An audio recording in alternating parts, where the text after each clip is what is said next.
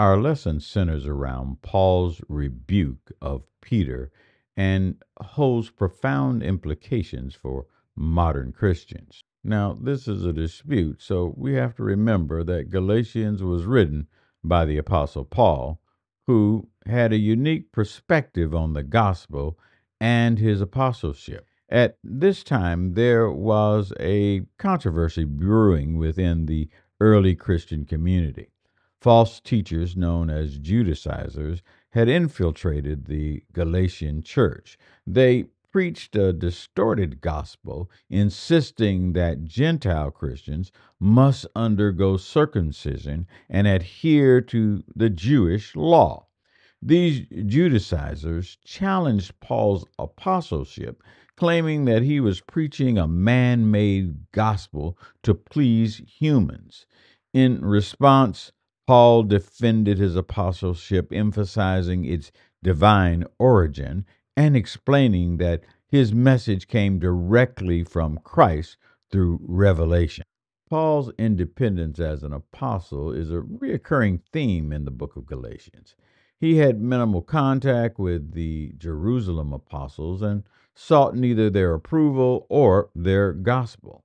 But during his visit to Jerusalem, Paul met with three apostles, Peter, James, and John. Our scripture describes a pivotal incident in which Paul publicly confronts Peter. Peter had initially lived like a Gentile when he was in Antioch, associating freely with Gentile Christians and eating non kosher, non Jewish food in violation of the law of Moses. However, when a party of Jews arrived from, quote, James, end quote, Peter began to withdraw from the Gentiles, particularly during meals. Now, this change in Peter's behavior escalated, causing a division within the church in Antioch. Recognizing the seriousness of this potential schism, Paul confronts Peter publicly.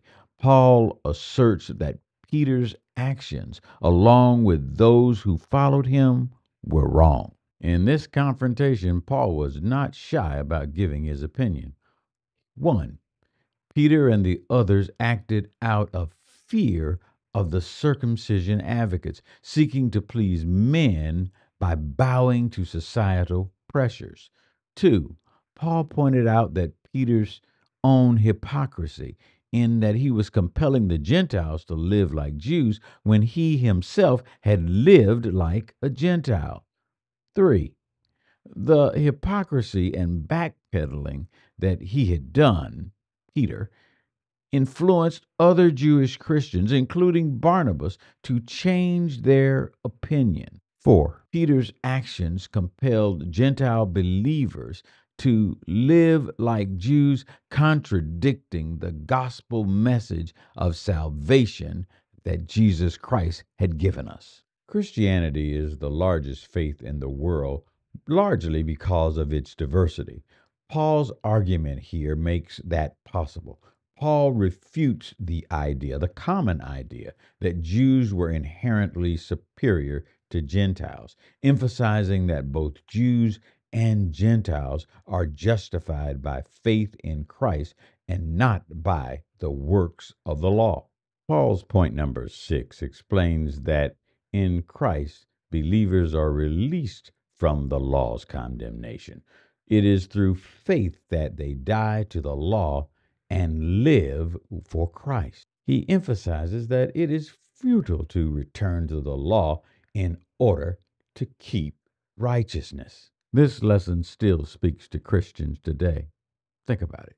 Peter's actions were inconsistent with his belief, highlighting the danger of our actions inferring the wrong path for others. We must make sure that our actions align with our beliefs and with biblical principles. Next, even strong believers, like those who sit in corner pews and those who stand in pulpits, strong believers like Peter and James, can be tested in their conviction. This incident helped to make them stronger as they stood before the Jerusalem Council.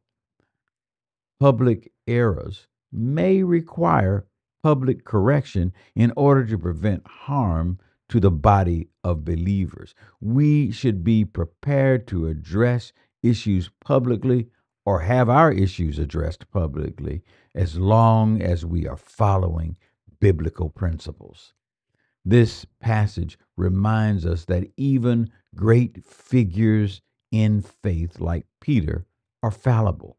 We should approach our faith with humility, acknowledging the potential of our errors. Despite the conflict here, though, this incident led to a deeper understanding of the gospel and unity among believers. Serious problems can often result in a deeper and stronger organization. In doing that, in working through our differences, we honor the gospel and we stand firm to our faith. That's the lesson for this week. Have a great week.